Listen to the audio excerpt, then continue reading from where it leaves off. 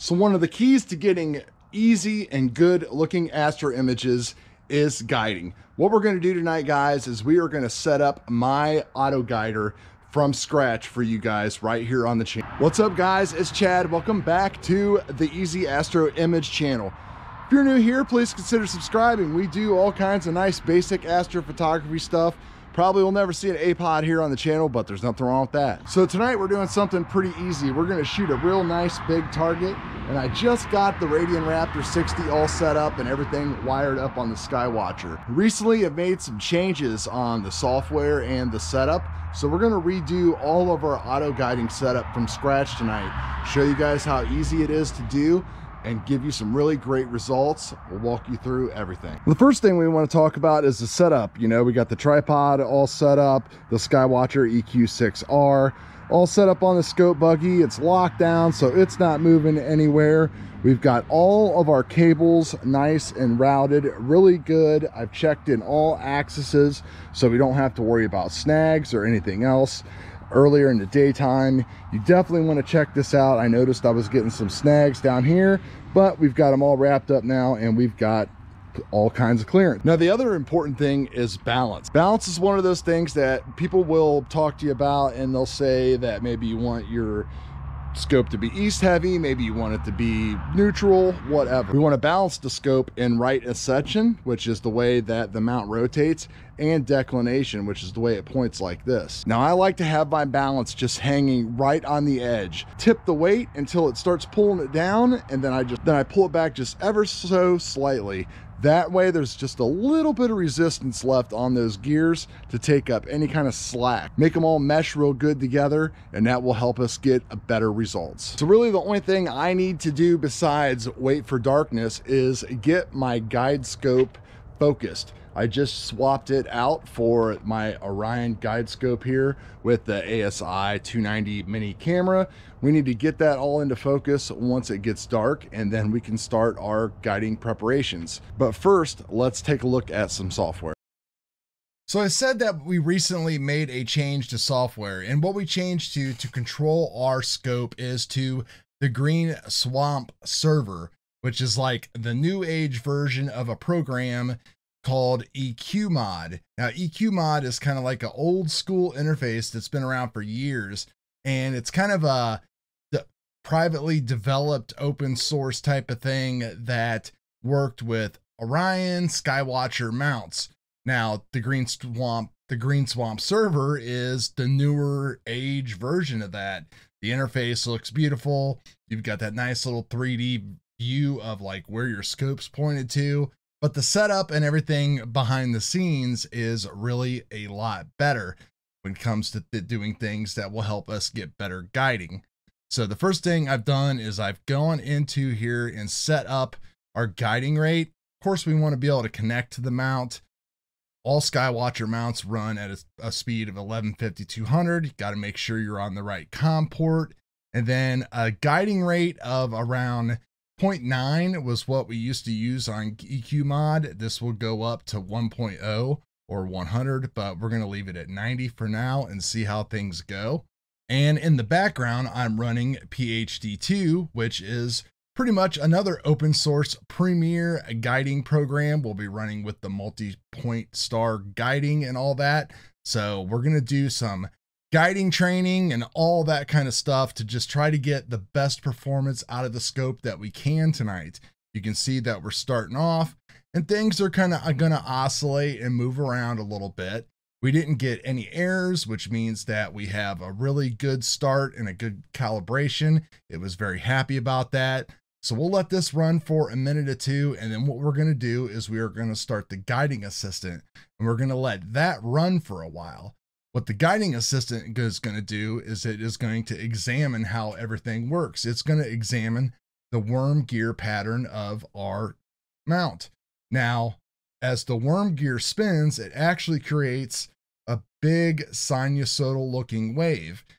Now, what we're going to do is once we gather that information, we're going to put that into Green Swamp server, and we're going to do what's called Pec Training. We're going to click one button.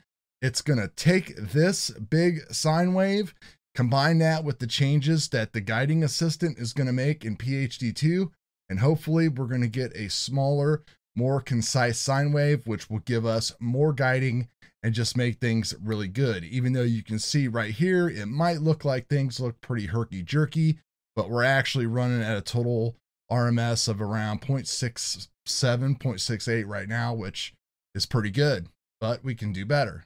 So the first thing we're going to do is we're going to click on this little brain here. And of course, in PHD2, you can pretty much leave everything standard that you would need to. The only changes that you really need to make is you need to make sure that you have the correct focal length of your guide scope entered in.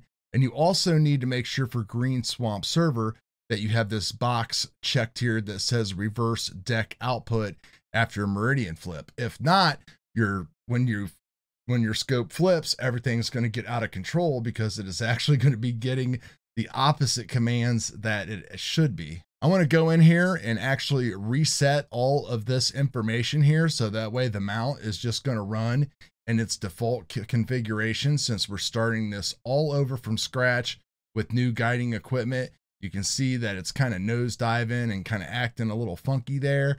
And what we're going to do is just go ahead and click and start the guiding assistant. And the guiding assistant is going to basically just stop the guider, and it's just going to examine the behavior of the mount and its ability to track the star.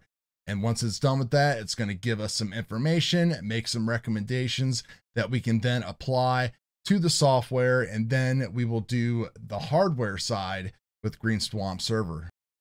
So from what I can gather, you don't want to get really too concerned about this stuff whenever you're doing all this. You'll see how crazy these graphs are, and they've went kind of on a nosedive.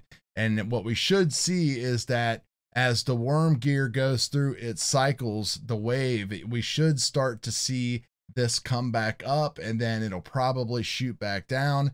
We're going to let this run for about 20 minutes. All right, so I just let it run for about 4.5 minutes here the first time. Usually the first time after you set things up, you'll get some pretty wild numbers, which you could see that we got some pretty big numbers on our declination, backlash, and everything else.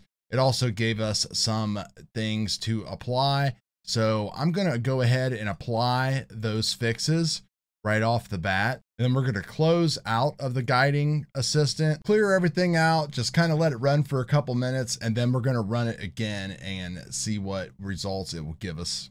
So our numbers have stabilized here. They've came down pretty good. You can see our RA and deck. The total is around 0.67. The deck is still misbehaving for some reason.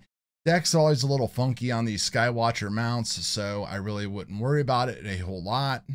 Now that I'm happy with everything, we are going to start up that guiding assistant again and let it run for a longer time and get a little bit more accurate readout of everything. All right, so we're all done, and you can see those big wavy lines.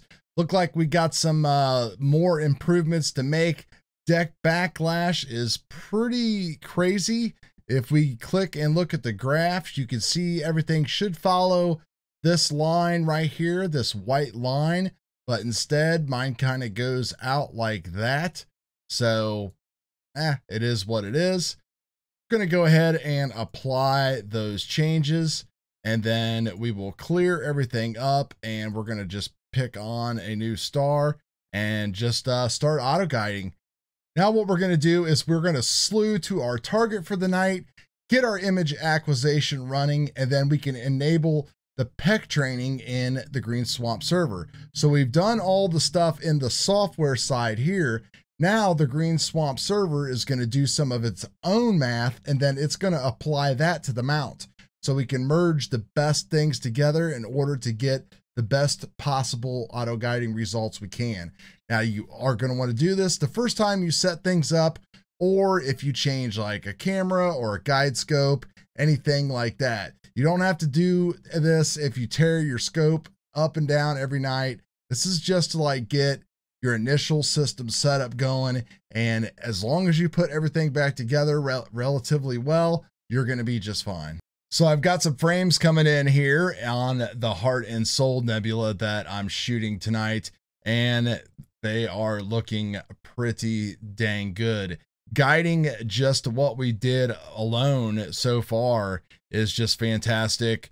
0.58, I've seen it fluctuating and around a little bit. And now what we're going to do is we're going to do some pec training. We're going to make this thing handle some weight. So we're going to pull up the Green Swamp server interface.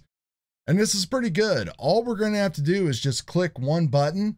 It's going to go through in about 4 or 5 minutes. Look how my telescope is pointing. I just love this thing. It's so awesome. And then once it's done,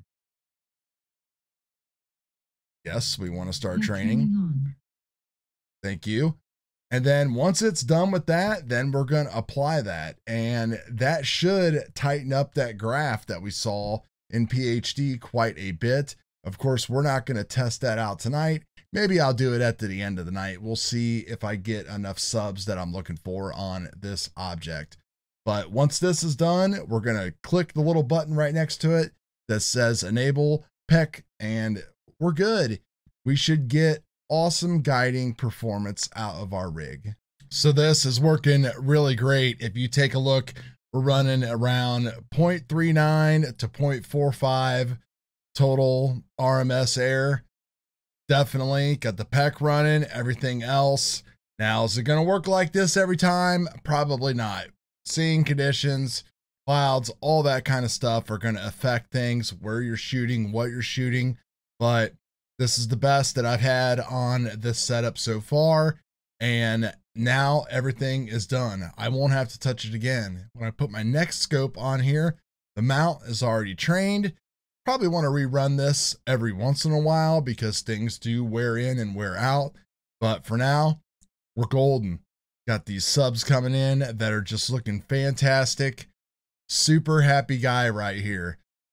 Hope you guys enjoyed this video. Hopefully was able to help you guys out with something. If you have any further questions on the individual topics covered in the video, don't forget to reach out. Peace.